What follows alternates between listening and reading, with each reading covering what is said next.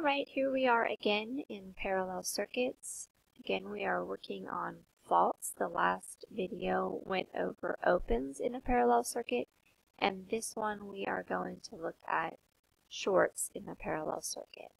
So here's the same parallel circuit that we've been looking at, and of course we know that resistors don't actually short, so we actually will short around a resistor, and in this case we are going to use R3. And we will short around R3 in branch 3. Now, because each one of these branches only has one resistor in it, if I remove the resistive value in the branch, we see that current takes the path of least resistance and goes through branch 3. It does not go at all through branch 1 and branch 2.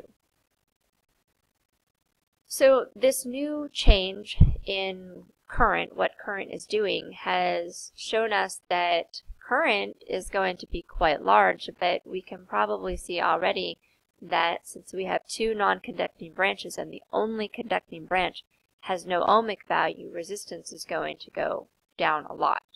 So we look at total resistance. Originally it was 2.86k ohms, and now we find that it is actually 0 ohms. So because current now all flows through branch 3, and branch 3 is simply a conductor, we don't have an ohmic value for the circuit.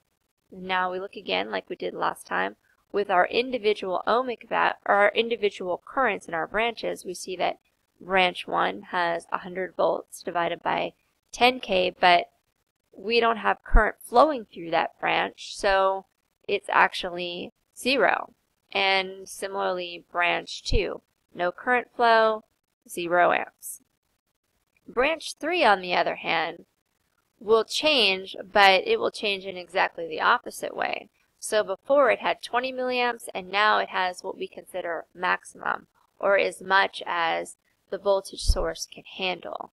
Now in actuality, in circumstances like this, if there isn't a protection device somewhere in your circuit, you are likely going to damage your voltage source and quickly lose current flow if you have a straight short like this. So we look again at our calculations for current, and originally we had 35 milliamps. Now, of course, we just have a maximum value that we don't know the exact value, we just know that it's high. Alright, now finally let's look at voltage. So the voltage on R1 and R2 we know will be 0 volts because it does not have any current. Voltage is equal to resistance times current. So if resistance is 10k for branch 1, and current is 0, we know we have a 0 volt drop. And you're going to see that for both R1 and R2 in branch 1 and 2.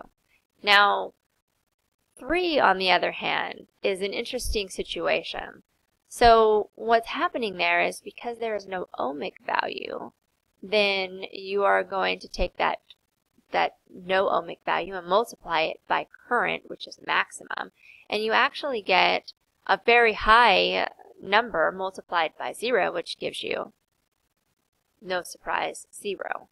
And that again is because this is something that's going to happen very, very momentarily and is quickly going to damage that voltage source or open a protection device if it happens to have one, and hopefully it does.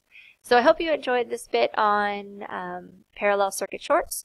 Next we are going to cover change values in a parallel circuit.